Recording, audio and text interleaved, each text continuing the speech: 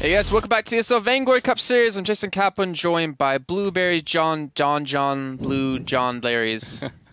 Close. Close. Almost Close got enough. there. Almost got there. By Blueberries, and we now have our finals finally coming underway. It's Red Team 1 up against Red Team 2, a rematch of Cup number 5, and we're going to find out which Red Team is the best team. Yeah. Hopefully in about 20 minutes' time. Hopefully. Well, we have the bands. It is one Taka band. Taka. Taka. All right. So, well, that was easy. Going Yes, to it start. was.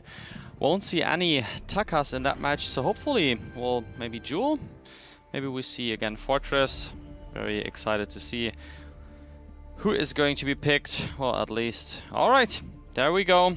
Raf is going to play Jewel. Look at me. Locked in, cool, and Adiga is going to support with Catherine. Alright, jumping back in. Jetpacks locked in, as well as MYQ and Red Wolf. Let's start the finals of the 8th ESL Vainglory Cup Series here live from Cologne, Germany.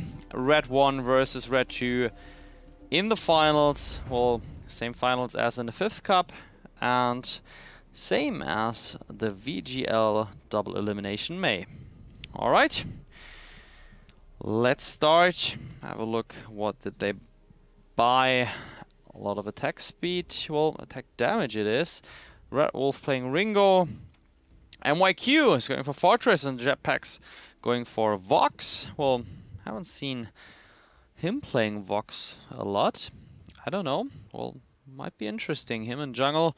Raf, I think he might go lane. Well, yeah. Look at me. And Adiga in the jungle. Make sure you guys stay tuned as well for After the Cup, where Gibbs from House of Batiatis will be breaking down the Cup, and I think playing some games on his own stream. They'll be hosted here, so make sure to stay tuned on this stream. Meantime, Jewel versus Ringo. This one's going to be interesting. I think we saw Red Wolf playing Ringo last Cup too. All right. And did a very good job on it, doing the same kind of similar strategy to try to be very aggressive early on. Well, you have to be. You have to we have to, let's say, annoy Jewel as much as possible from taking the last hits and make use of the Book of Eulogies. But, well, there's the first fight. Same situation as the semifinals before. MYQ Jetpacks engaging at the same point here again, and MYQ picking up the first blood onto Look at Me, who just respawned in this second. Ref is joining, but what a misplay. Well, I think, well, he couldn't rocket leap out of that one. And therefore, yeah, because he's not level 2. So Vox and Ringo, double ranged with MyQ to help speed them up. Interesting. I think they're going to be very strong early on. But once the enemy team gets tanky, it's going to be really rough for them. They're going to be relatively squishy. They're going to have to be very careful when we get to that point. So if they want to win, they got to win early. And this is definitely the good start to making that happen. But Red Wolf, he might be overextended, and he's dead. There's no escaping that for him. And that'll be 1 kill coming in for Red Team 2. Good gank. Well, actually, nice timing. He didn't see this coming at all. T2 won the score. Well, nothing too spectacular concerning the item builds. Vox, played by Jetpacks, is going for the Blazing Salvo for some nice attack speed. Adiga playing Catherine, of course. He's going for the contract. And here we do see a stun. Adiga, he's in a pretty bad spot. Well, that was very, very quick again here. This time Jetpacks picking up, because MYQ picked up the first kill in the fight. So I think he wants to provide Jetpacks as many kills as Raf possible. getting killed? Yeah. All right. And Red Wolf, you can see the items he's built up to really support this. He wants to be very aggressive, not trying to stack and wait for an item later on. He wants to win the lane now, and if he can keep up plays like that, he will be able to. We're going to see Raf going for Crystal Power, so going for that big red button, going for that complete deletion of the enemy team if he can hit it across multiple people. If. That is the big question. Yes. But Red Wolf, he's getting some momentum going. You gotta be careful, especially Raf. He's gotta be very careful to not, die in the lane any more than he already has.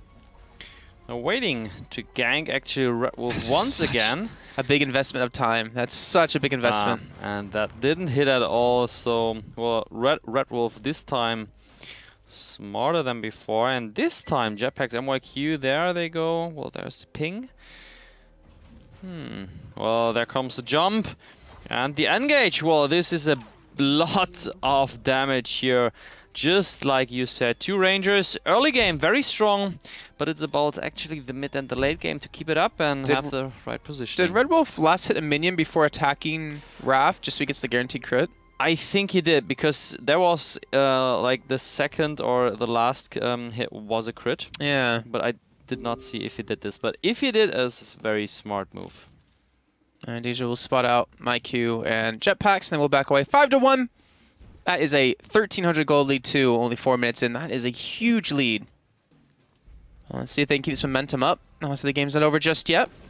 But that whole, like, they can slow someone down with the Achilles shot, then speed themselves up with my Q. And not to mention Jetpacks has his, you know, his dash. Like, that's a lot of mobility for their team. And if they're 3-on-1, like, you're not going to escape that team. All right. Ooh, well, this is going to be bad. Yep. He can Sonic zoom out. MYQ here in the bad position. 2 versus 3. Well, Raph just hitting that one beautifully, the rocket leap. Oh, Jetpack's going to the right because Red Wolf is joining from this side. He has to hit and run somehow. This is exactly the problem. Well, they are Rangers, but it's about the positioning. And once you have a bad positioning, wow, Red Wolf just picking up that kill here. He's got boots in 8 seconds. Whoa. Nice rocket leap, no chance. Well, look at me just getting that one. 6-4 the score, well, just 500 gold difference. Favor for Team Red 1. Therefore, we will see. Still very, very interesting gold mine. Almost, yeah, 50%. Nice amount of gold. And Raph just continuing his farm. 24 against 29. Red Wolf should join soon. There he comes. Okay, so seeing Red Team 2 get out of this early game slump. We've seen them hit the mid game, getting relatively tanky. Look at me, it's going to be really hard to deal with now. Raph just needs at level 6 to get his ultimate online before they can really start to apply some power or apply some threat to the enemy team. And Red Wolf just barely running away from Deja there. He'll be fine. I really wonder though, Red Team 1, I feel like they can definitely snowball this game if they get like a nice ace in the next couple of minutes. Like, they have to be very careful. The longer this game goes on, the deadlier Red Team 2 will get, and the tankier they'll get. They will get the gold mine. Looking for the fight, looking for Deja, looking for Look at Me, and Raph might have just jumped a little bit too deep, but Jetpack's getting relatively low. The Suns comes in, and Look at Me will fall. The big red button comes in as well, and Red Wolf not even getting killed. He just barely survives. Jetpack's trying to kite. Red Wolf trying to help pop the ultimate in there, and Raph will fall to the burn, and Deja will die thereafter. Oh, Red Wolf, he might fall from this one, but he gets the kill, gets the ace just in time. And now they're going to be aggressive and push in a takeaway. I think some camps and maybe get some damage onto this first turret. Amazing fight. First, looked like Team 2 is gonna make it, because Raph, well, that was an amazing big red button. And Jetpacks missed his ultimate, the wait for it, at all. So I think he didn't hit anyone. No, he hit Raph. He hit Raph? Yeah, he hit Raph. Okay. Well, therefore... Just the silence part of it. I don't know about the damage part of it. Okay. Great fight, both teams continuing their jungle. Let's have a look at the item builds here. Alright, look at me going for, well, what's Jetpacks actually went for in the last game, Shiver Steel and the Blazing Salvo. I think there is some action going on. Yeah, there is. So there comes a jump from Ref, and Jetpacks might fall first. Yes, he is. Immediately followed by Look at Me. 1-for-1 trade so far. There comes the Achilles shot onto Ref. MYQ following him. Well, Red Wolf picking up the kill. It's actually the right one who should pick it up. MYQ shouldn't. And, well, Adiga, he is picking up Red Wolf. Oh, it's interesting if he can escape, but I think, well, he can't. At least 2-1. Oh, he backs off. Merciless pursuit out of that one. And there we can see MYQ here using that jump over the wall. Okay, so a little bit of a tricky fight. Red Wolf and Jetpacks getting bursted down. Jetpacks been a little bit tankier now after that complete just lockdown that was used against him. Look at Me popping the ult onto him. Raph getting the stun. Deja there as well. And all they really need is just, to escape that a little bit of Wama combo of a stun, and they'll be really hard to really do much after that. Like, Deja, if he can land an ultimate, Raph can land a good ultimate across the team, then that can turn the tides. But if their stuns get mitigated, by Crucible or Reflex Block, then they're going to have a really hard time pulling out the rest of that fight with the range advantage that Red Team 1's going to have. MYQ's going in, but Ref jumping in as well, receiving a 350 crit. MYQ, well, there comes the big red button missing, and the ultimate coming back, stunning Adiga actually.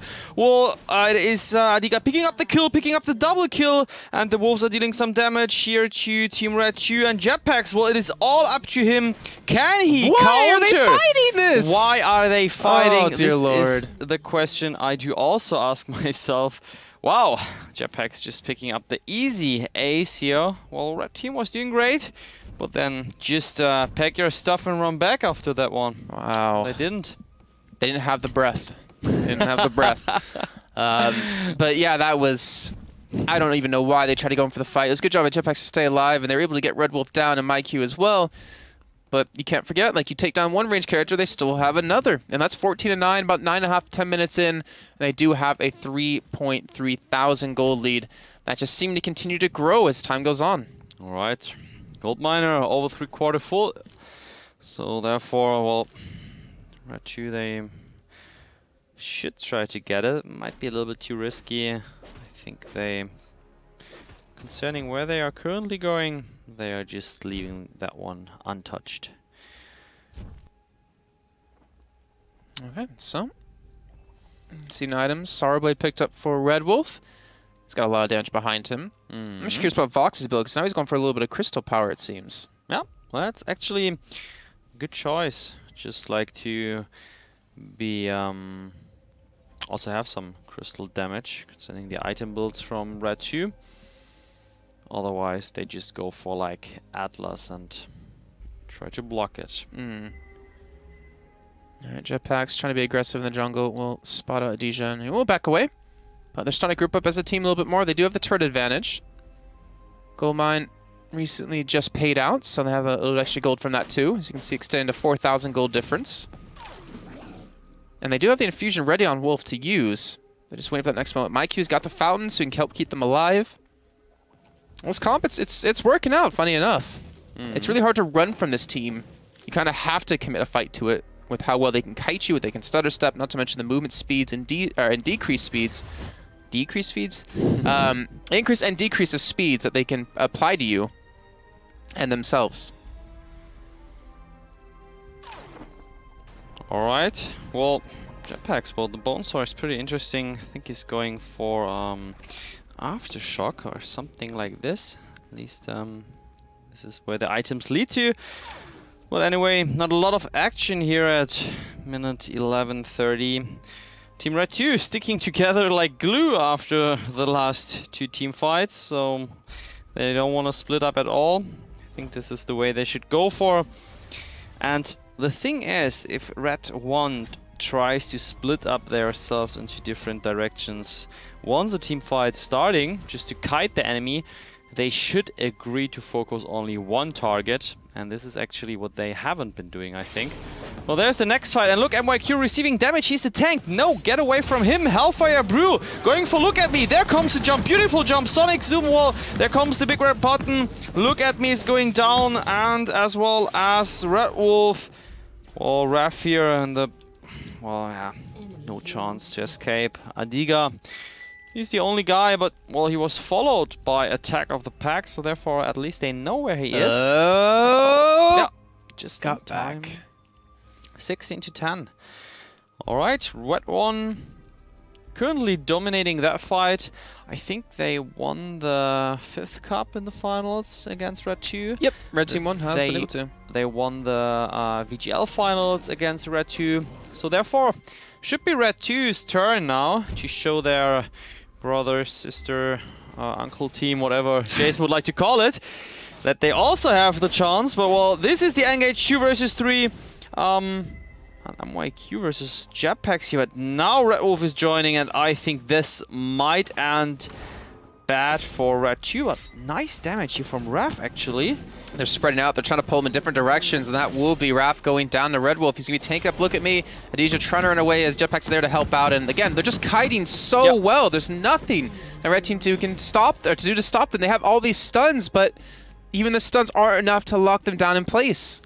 So look at me, even can't follow them. Because like Jetpacks is just Sonic zooming out, has a nice gap closer. Red Wolf anyway, he most of the time has a very, very good positioning. Therefore, well done. 18-10 here, finals of the 8th ESL Vainglory Cup Series. And Red Team 1, they are currently placed first, I think, the overall ranking. And Red Team 2, I think they are around about 4th or 5th, if I'm not It's wrong. Red Team 1 first, 390 points. Collab in second. Red Team 2 is in 6th at 265 points. All right, 6. So a big difference in points for those two teams. But pretty much these two teams are now, I will say it, these two teams are 100% guaranteed to be in the finals now. 100%. Yeah, Red Team 1 was already guaranteed, but Red Team 2 now 100% confident they will be there. So they don't have to show too many strats in this finals or even in the next one. It's obviously they want to pick up the win. They want to be the best red team that's in the organization. But you don't have to show anything crazy until the 14th. That's where all the real money's won. That's where all the real glory and fame is. All right, Gold Miner just giving that money. So look at the gold gap. I mean, this is definitely a lot. 7,000? Yeah, 7,000 after 50 minutes. I think Red Team 2, it's very unlikely that they can even recover from that one. But we will see. If they're going to, it's got to last a long time. There's no way they can do it anytime soon. And even Mikey's going in. Adija not going to take too much damage just yet, but got to be relatively careful. And MyQ is just not afraid. Like they're not expending cooldowns on him. There's no point. They're looking for Jetpacks who they didn't even commit to after they do get the stun onto him. Red Wolf is just trying to kite. He's going to instantly be blown up. MyQ runs straight into Big Red Button, and this could be a fight that Red Team 2 could win. Jetpacks is going to have to back away from this, and one stun's all it's going to take to lock him down. I don't think they have anything to really stop him from getting completely locked. And well, it looks like they will be able to just barely escape this. He may be able to turn onto a DJ who's already very low on HP, but the stun comes in. Jetpacks almost going to burst down, but he does get the dash away. The smite's not going to be enough, and now Jetpacks doesn't really have much sustain after that. He will fall, but it will be a 2-for-1 trade in favor of Red Team 2. Was a good fight. Good focus. A bit lucky, but I think Ref29 hitting his Big Red Button pretty okay, dealing some nice damage, and therefore 2-1. All right, he finished the Broken Myth, so therefore he's even trying to get more and more damage out of his ultimate, followed by the Metal Jacket, which I personally see very, very rarely.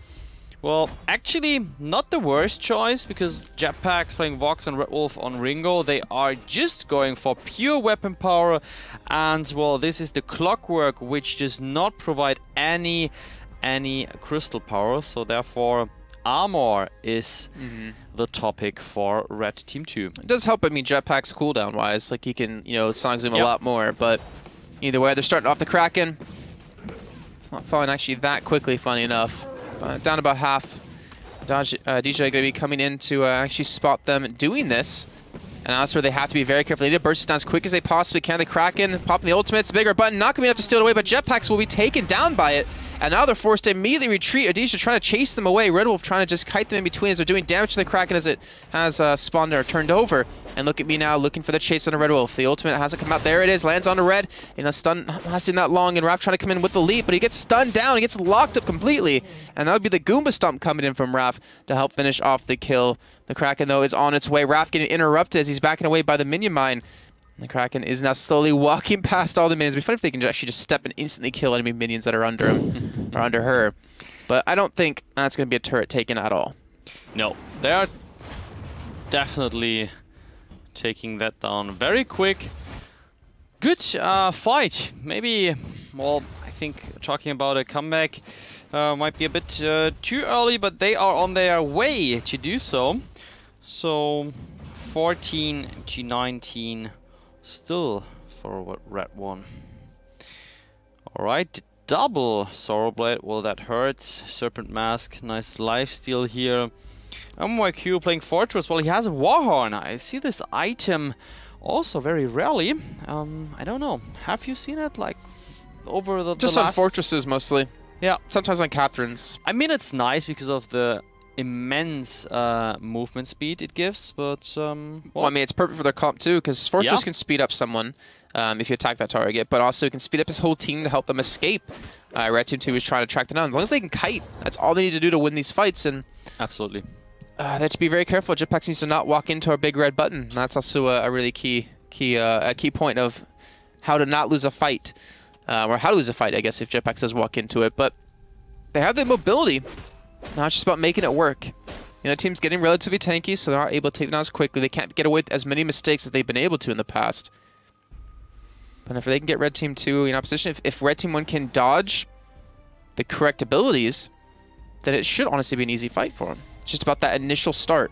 Don't get caught out in the bad spot. Have everyone on your team there. Dodge the big red button. And then you should be good to go. Well, yeah, they don't have actually a Crucible on Red Team 2, so therefore pretty hard to actually dodge the ultimate from Jetpacks or Hellfire Brew from Red Wolf. But I think it is about the lockdown from Raf and Adiga with their stuns, and of course Look at Me with the ulti in the end. Let's see. I'm surprised Red Wolf didn't actually build any crit. Like our attack speed. I mean, obviously attack speed I can understand because it was B, but didn't build much crit. Just going for pure damage.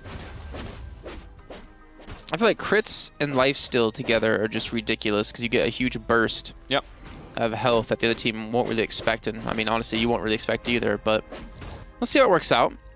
20 minutes in, this game lasted a little bit longer than the others that we've had. And it looks like Red Team 1 want to group up and potentially force a push. I don't know why they are actually going back, or why. Okay, seems like Adiga is going to buy something. There's no other reason to go back. Not a lot of action the last 1 or 2 minutes. Doesn't the Thunderstrike off Jewel really stack up the broken myth really quickly? Well, that is a pretty good question. I think that's why his big red button just like did a ridiculous amount of damage, because he was able to stack it 3 times and then just unleash. That with the Shadow Glass is just ridiculous. Yeah, I mean, if that one hits throughout the next fight, and could happen that. I would love to see Jetpacks and Werewolf getting stunned together. And then a big red button across both of them, and they instantly just evaporate. Just like we have seen the big crits from... Oh, Kraken's back up. Oh. Are they starting it? Nope. No, sorry. Go ahead. Just like we saw the big crits off Jewel in the past? Yeah. That was amazing. Alright, Red Wolf, he has 108, 109, 111. So Raf, but he's also pretty good. 100, so therefore not too big after 21 minutes. I think that's pretty fine. Look at me, 45 creep kills and Jetpacks. Well, he has 71. I mean, of course, cool. He's not the fastest jungler, but Jetpacks is going more risky with the second ranger there. I like what Look at Me's picked up. The breaking point. That's going to be pretty ridiculous in fights if he doesn't get focused on immediately. Yep. But I mean, the bones are from Jetpacks and together with the breaking point. It's interesting. There comes the Kraken. No vision, no mine, nothing. So they will just be notified when Kraken is captured. Nobody's going even to think about going there. Nice Red Wolf not taking this. He's got lifesteal. There you go. Alright, well, the Kraken buff might didn't really matter too much. Alright, so what will they be able to accomplish with the Kraken this time? Last time it didn't do anything. I think it hit the turret twice and then it died. Yeah. Fusion's being popped. Raf has quite a bit of damage behind him. And the clockwork, so it really wants to minimize the cooldown from, well, any spells he's actually using. Let's see what he has overdriven. Well, the ultimate, I mean, no doubt, but the Thunderstrike as well. Well, okay, there you go. It's understandable. Yep. Alright, now the Kraken moving in. They do have the potential to poke down this tower. They also have to be careful. They don't want to be engaged on. Yeah, now it's about really just try to take down the Kraken as soon as possible. But the good thing now is about Red 1 where they just have the Rangers, and look at this, the Blast Tremor and the ultimate. Well, he can't go in, he can't go out. Nice stun from Look At Me. There he goes down, actually, from Hell's Hearth here. Greatly thrown. There comes the Rocket Leap from Rev, not hitting perfectly. And look at Jetpacks. He tries to kite, taking one, taking two, and taking the third. There you go. Well, this is definitely the game, and this game we can call it GG. Winner of the 8th ESL Vainglory Cup Series is Red 1. Red 2, they are going home second. Again, unfortunately, and Red Team 1 has now won 3 cups, if I'm not mistaken. Cup 5, Cup 6, and now Cup number 8. That's a lot. So, yeah, a lot. Definitely. Even Diet, really letting the Kraken finish it off.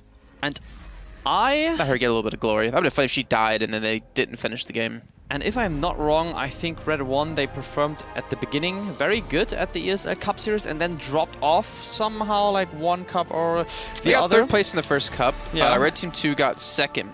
And then they weren't top 4 until Cup 4. They started to get some momentum back. I think they're running with a different lineup then too. Like they had to change around a couple of people in their roster, if I'm not mistaken. I could completely be mistaken, to be honest. We've had a lot of cups already. Like I said, 8 cups. Yeah, that's a lot. But they pick up the victory. They just give themselves the victor, and as a 3-time standing team, only team to do that so far. I think Collab's actually tied, or not tied, but in close second with a 2. But I think that's going to do it for our shows. It was well played by both teams. It was really cool to see the double Ranger combo. Yeah. It worked out really well in the beginning. It had a couple of, speed bumps. There we go. But they got there in the end. Yeah. Very, very good game. As said, Jetpacks and it was Red Wolf. They did a great job with the kiting and with the movement speed provided by MYQ playing Fortress and the Warhorn. That was it. That was a really, really good game. Yep. All right, guys. Well, that's going to be it for us today here for Cut number 8 at ESL. We'll be bringing you Cut number 9 on Wednesday with Blueberries and myself. And then on Sunday, it should be the finals. So a week from today, we'll be here kicking off the finals with the top 8 teams throughout the entire season. Make sure to stay tuned. Gibbs from House of Batiatis will be breaking down the Cup after this. He'll be hosted on this stream. And I think he'll be playing some games himself. Maybe doing some ice giveaways. I'm not really sure on that one. But I would definitely assume it on my part. But anything else to say before we do head off? It was a pleasure casting with you, as always. And yeah, we will see us Wednesday. All right, guys. Well, make sure to tune in for that. Make sure to stick around for the stream after. And we'll see you in just a few days for Cup number 9.